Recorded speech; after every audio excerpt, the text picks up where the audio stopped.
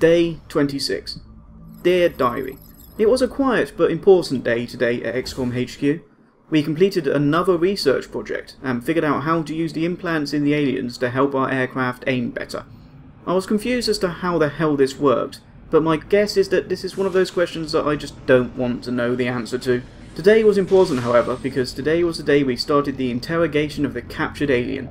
We put him in the holding cell and shone weird lights on him from the side. Apparently this was going to help us understand the aliens and how they communicated. Day 31. Dear Diary, the interrogation completed today, and we found out that the aliens seem to communicate telepathically. There was a link in the creature's mind between it and that weird crystal alien from a few missions ago. The one that was scary, so the nutter just charged in and blew it away with his shotgun. Well, now he has new orders. If he sees it again, he'd have to try to stun the sodding thing. I told the research department to cut open that weird bug with the sharp claws, just to see what's inside it. I was very glad I didn't let any of the troops get near it, because apparently it reproduces by laying eggs in their bodies that then erupt from them. A new satellite uplink centre came up online today as well, meaning I have some spare satellites to launch. I used one to calm the Canadians down, because they were starting to get a little bit panicky. Today was the day of my monthly performance review, and it was good. The creepy man with no face was happy with our progress so far. There was only a couple of countries slightly panicking, but now I had some cash I could attempt to fix that. But first I had to sort out the impending power shortage. I'd already excavated an area under the base that was full of steam, so I ordered a thermo generator to be built on that spot. That should sort the base's power out for a while. After that, and the order for a couple more satellites, that was it for the monthly budget, however. Spent it well, I thought, but just rather quickly. Day 34. Dear Diary, today we spotted another alien craft in the skies over the United States. It's a bit bigger than before, but that wasn't going to stop us. I sent up the interceptor to try to shoot it down, but after taking a few shots it managed to escape. Luckily I had another aircraft ready, so while the first one refueled I sent it straight after the UFO that managed to escape. One shot and bam, another downed UFO. Since we now know what they are, I guess I can't keep on calling them unidentified flying objects anymore. I sent the troops down after it to claim the goodies from the ship. Once we landed, I started to send the troops out slowly, as we didn't know exactly where the ship was, or where the aliens would be. Braun finally found some of the aliens, but they ran out of his line of fire, so I told the squad to wait and fire when they approached.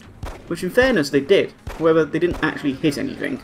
Luckily, nor did the aliens. I told Timmermans to take a shot on one of them, and he also missed. I did wonder at the time if there was something in the air, as he was a sniper, he was trained for this sort of thing, and he's still missing.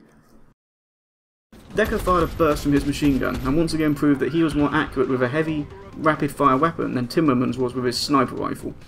Braun, or Romeo as the squad were now calling him, I didn't want to ask, moved forward and blasted the second alien. We were all okay for now.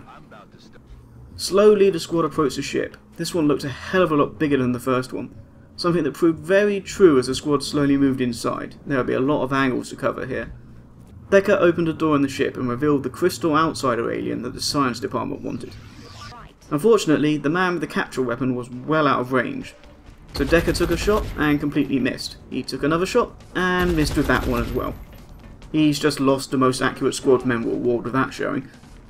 Zhang took a shot and missed as well. However, his follow-up shot hit the mark, but also did a little too much damage and killed the alien. I ignored the science department's protest while I wondered how the hell they managed to miss so often from so sodding close. The squad started moving through the ship, door by door, checking each room as they went. Zhang found an alien flight computer as he made his way through the ship. Science told me to make sure it didn't get damaged, but there was no aliens nearby, so I guessed it would remain okay. Ignoring the urge to throw a grenade into that room just to annoy the science department, I told everyone to move on. The ship seemed deserted. A lot of the aliens must have died in the crash, but the squad could still hear some scurrying around outside, so they'd have to deal with them before we could leave. Slowly the squad converged on the other side of the ship and moved back out into the forest. Romeo moved forward and finally found the aliens. A small squad of Finn men who promptly scurried off deeper into the forest.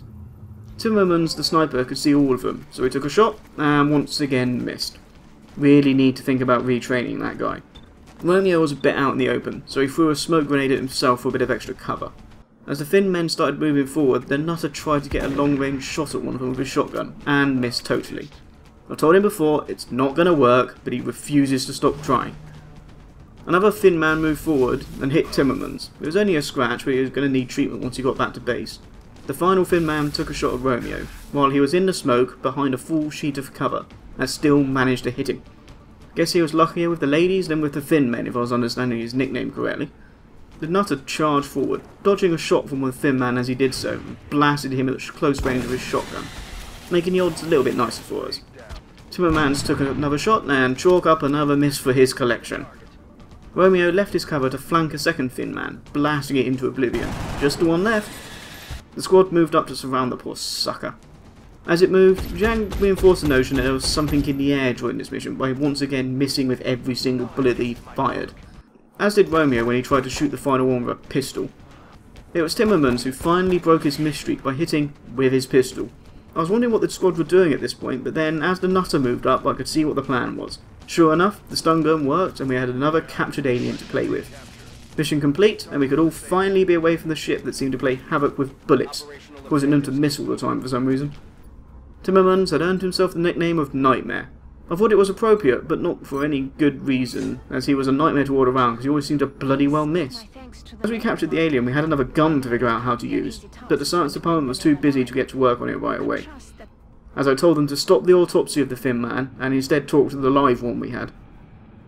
So there we have it, Diary. A completed mission, a new capture, and a new nickname for one of the more useless squad members. Things were starting to get tougher, but I thought I had a squad that could now cope with all of this. Other than the Nightmare Timmermans, obviously.